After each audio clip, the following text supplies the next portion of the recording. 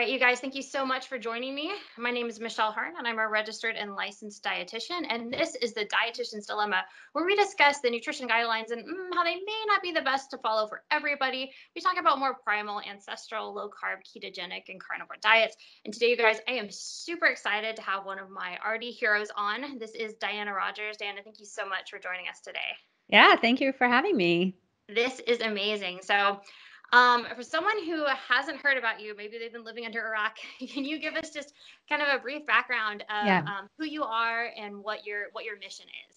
Yeah, and I hope my upcoming book is a requirement for RDs moving forward. We'll see. I do too. My name's Diana Rodgers, and I'm also a registered dietitian. I have a clinical practice in Concord, Massachusetts. And I also have just finished a book and documentary film about the topic of red meat and why red meat has been scapegoated as, I just knocked my microphone.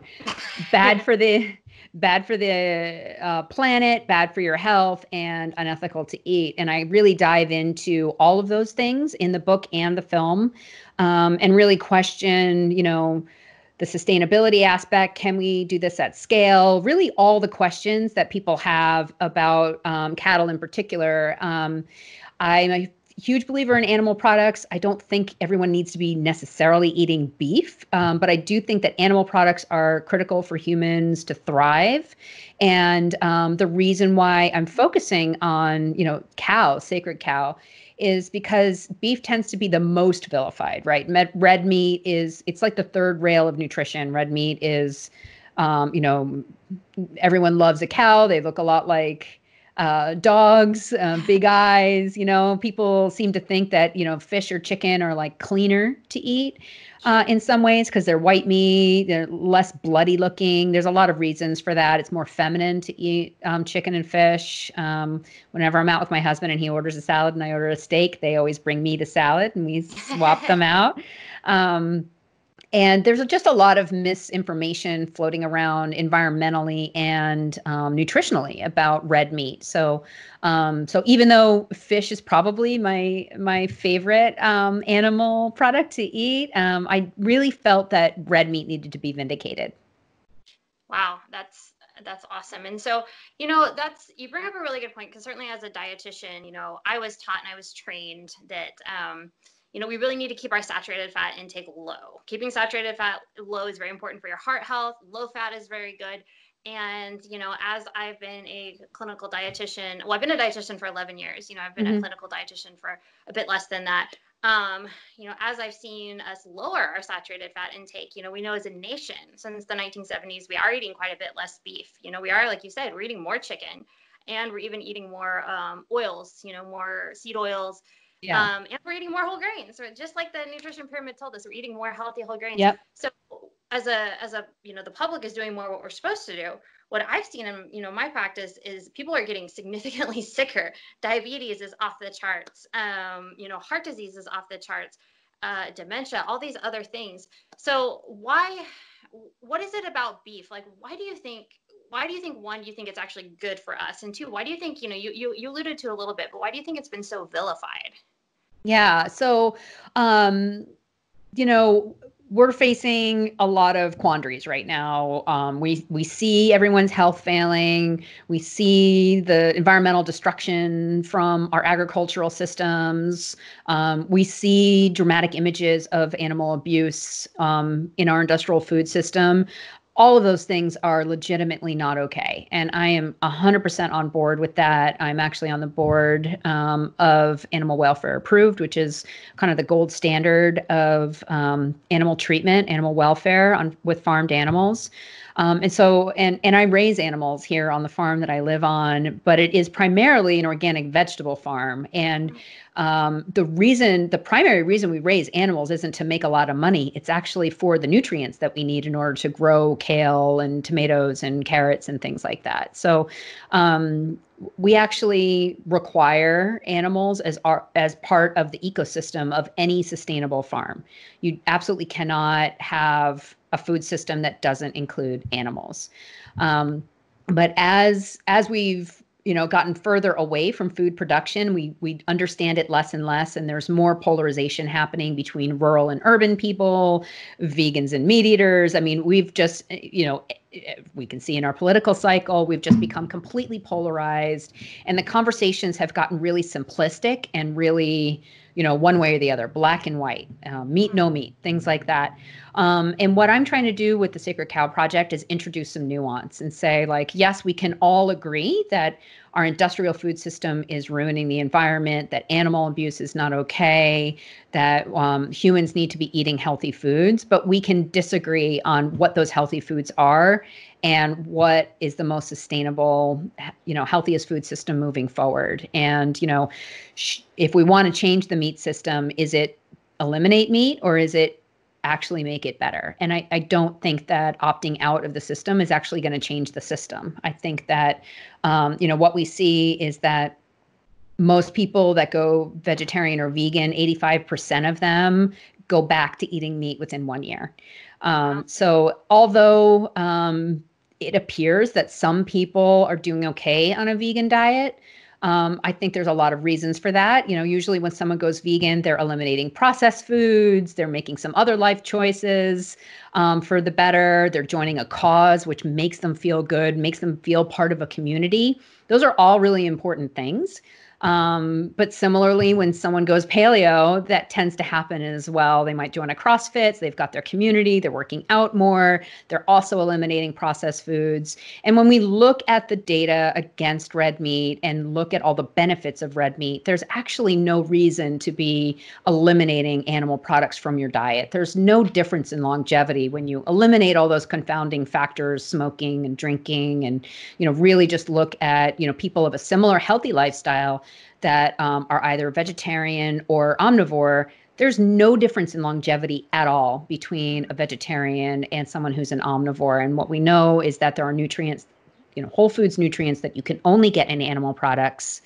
And not everyone is going to be taking supplements. Not everyone has access to be taking supplements. There's places in the world where there's not a CVS or a Walgreens around the corner to get your B12 supplements, where, tofu and grain production is not possible because the land is either too rocky, too hilly, too brittle, not enough irrigation to be cropping.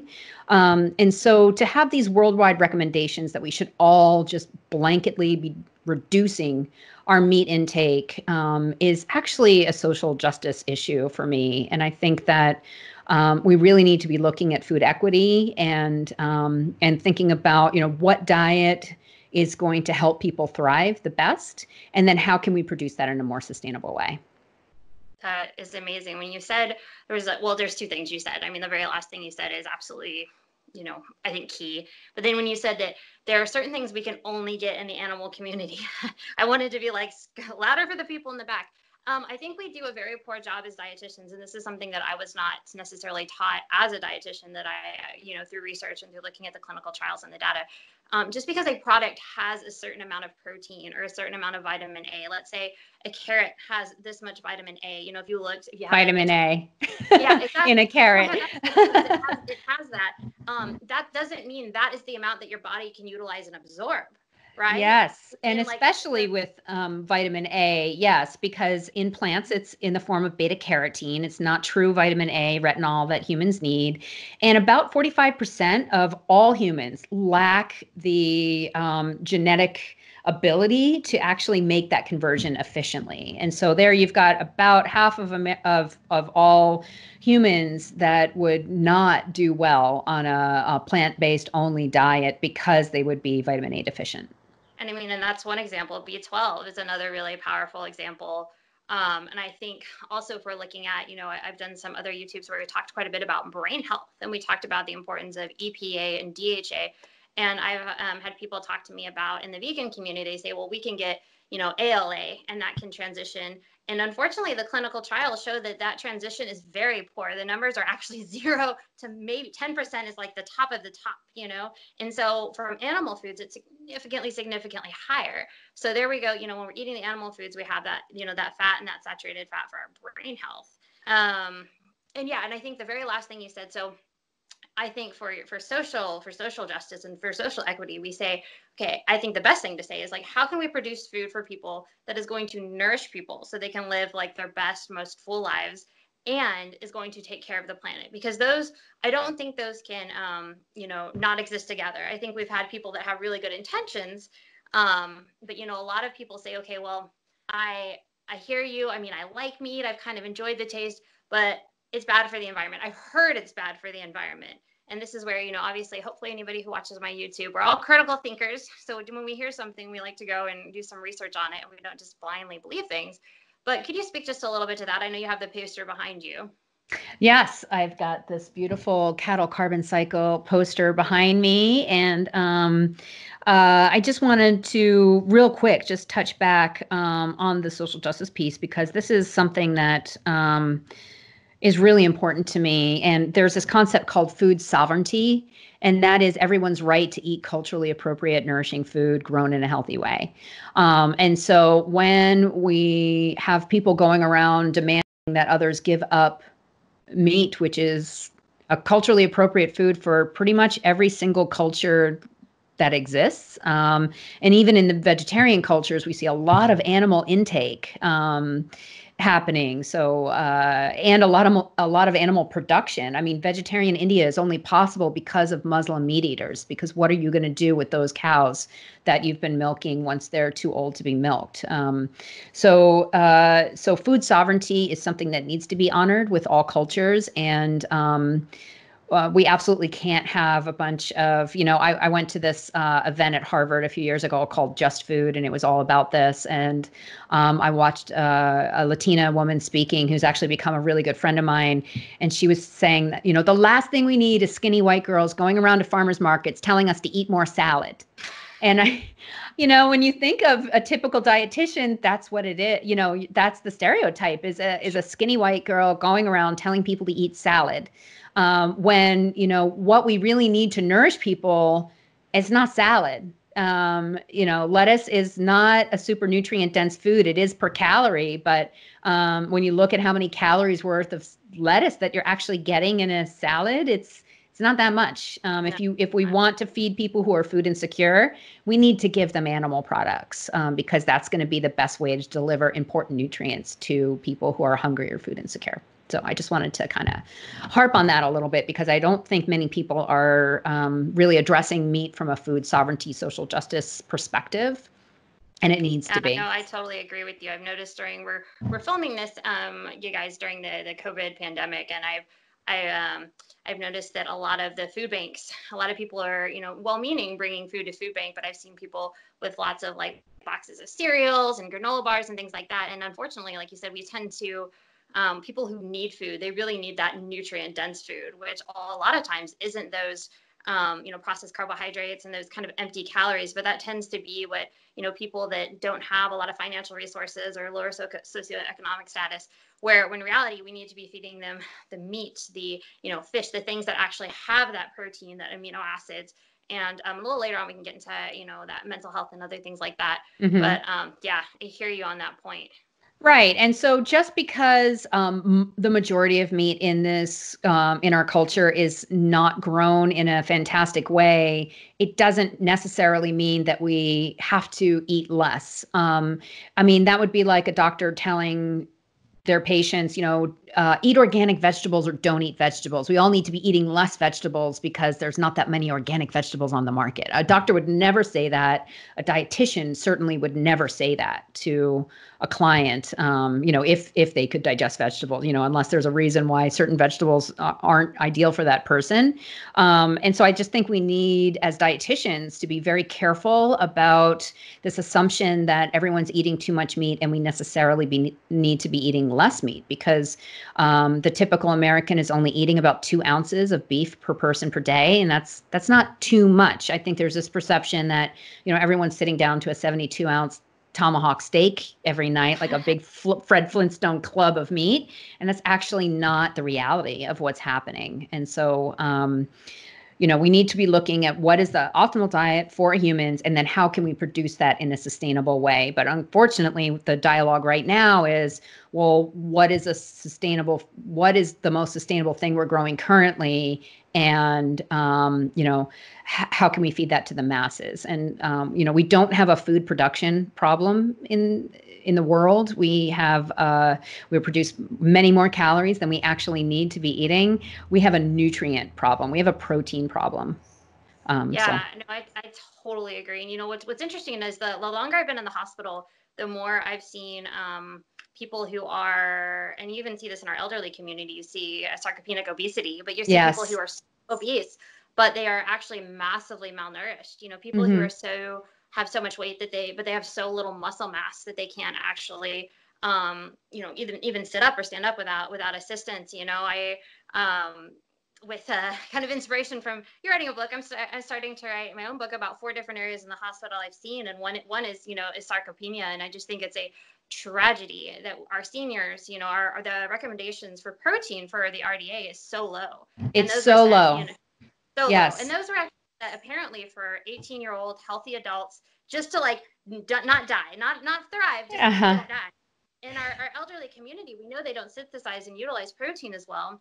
And we also know when they eat more, nutrient low foods, they're replacing protein with other processed things, and that they actually have higher protein needs. But so I think it's a tragedy that we've kind of like discouraged them. Like the worst thing you could do for your parent or your grandparent is to be like, oh, hey, let's have, this soy patty or this mashed potatoes instead of the actual nutrition. But I've gone into many elderly rooms and they're like, oh, don't worry, I didn't order the burger, I ordered pasta, So there's a lot of misconception going on.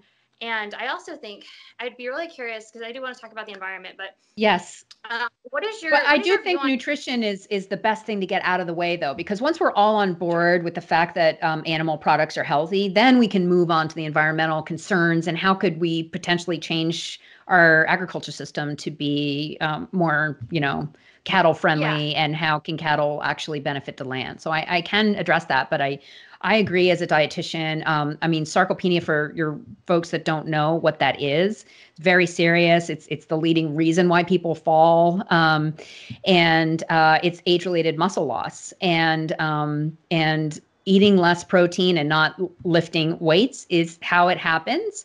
And so that's why I get nervous too about the idea that we need to be restricting protein for longevity, because that's just BS, in my opinion. What we need to be doing, instead of worrying about not dying, we need to be worrying about living well, and living in a strong way, and not just number of years equals success.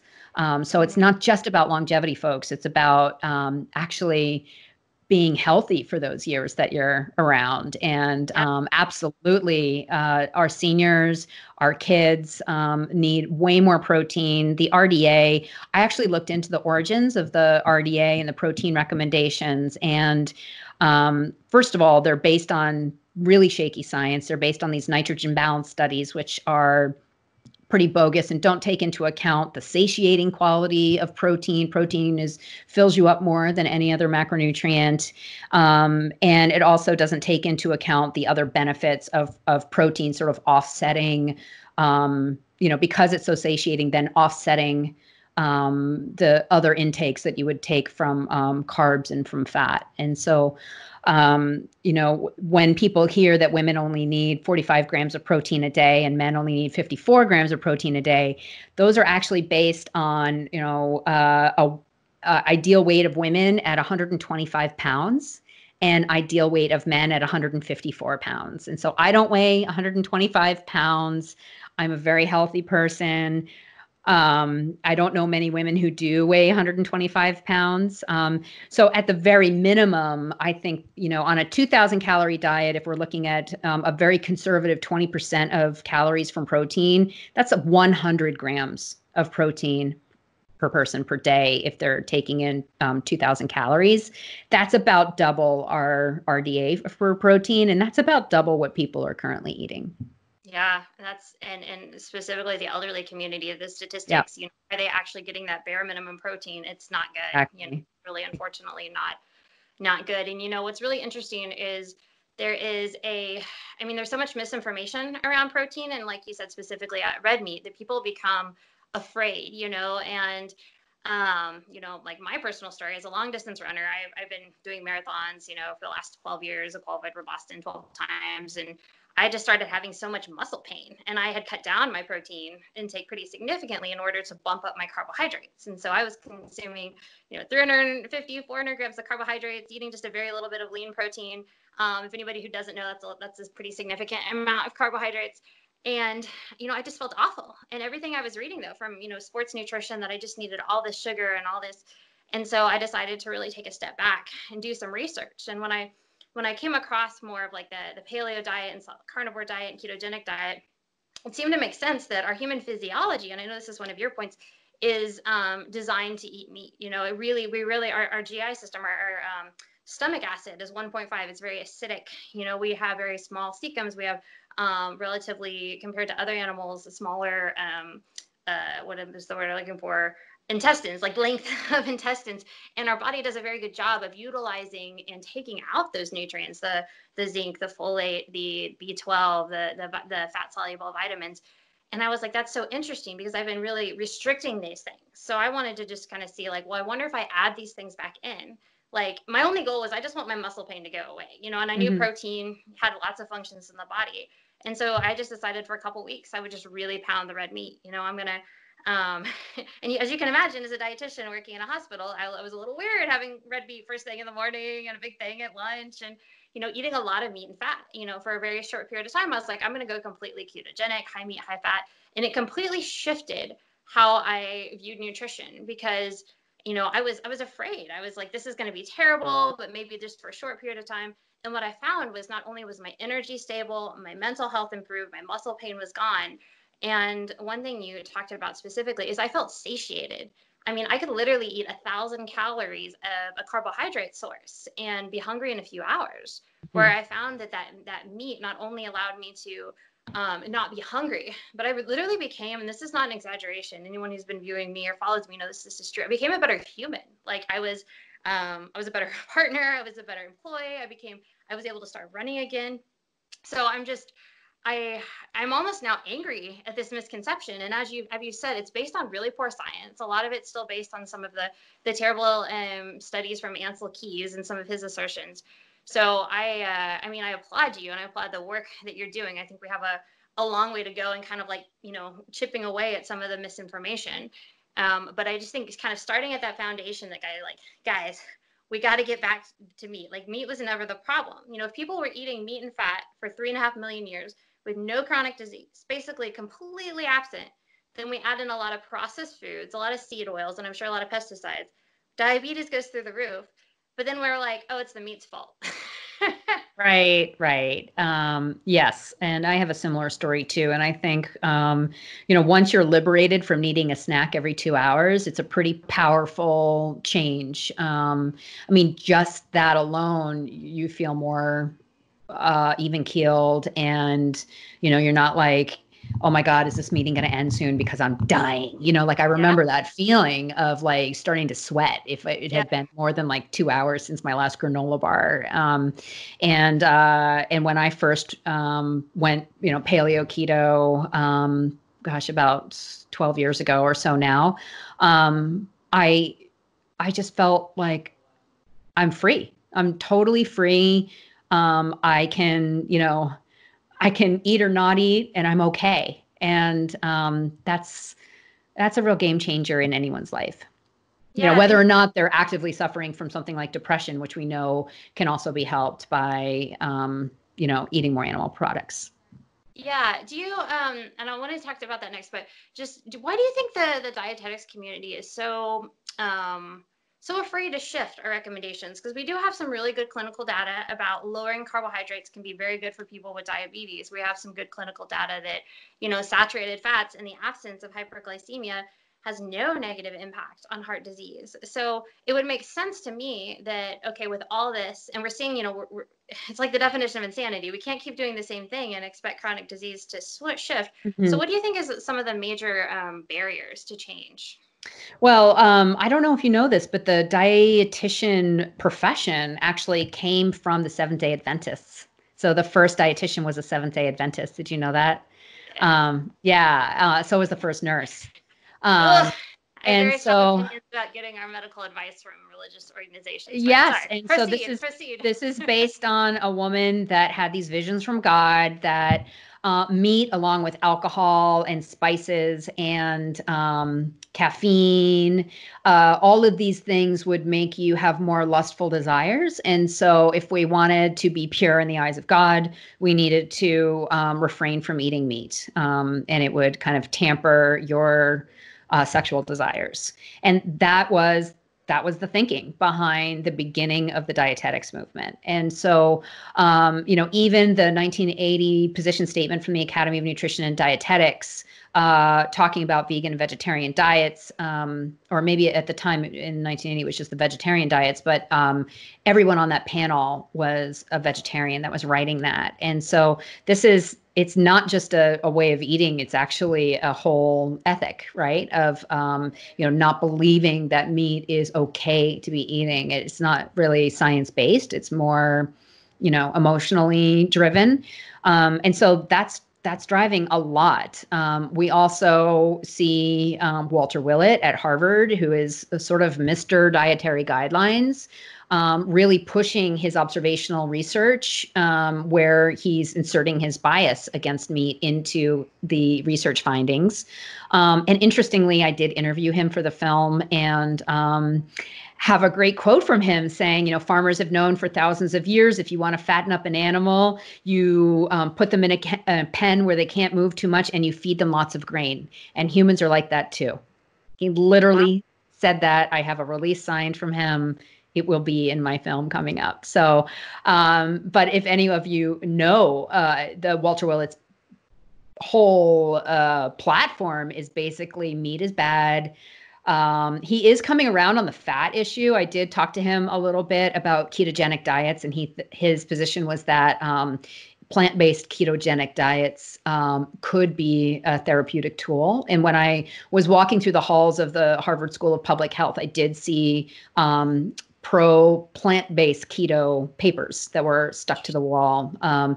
So I think the fat thing is actually coming around. I think, that's sort of, going away, and in its place is now the focus is red meat. Because not only is it, thought to be bad for obesity, heart disease, cancer, diabetes. I don't understand how, a protein source can be bad for diabetes. It is also, highly unethical to kill beautiful animals, and bad for the environment. All right, you guys, my name is Michelle Hearn, and I'm a registered and licensed dietitian. Thank you so much for watching part 1 of our 2-part series. So now stay tuned for the rest of the story.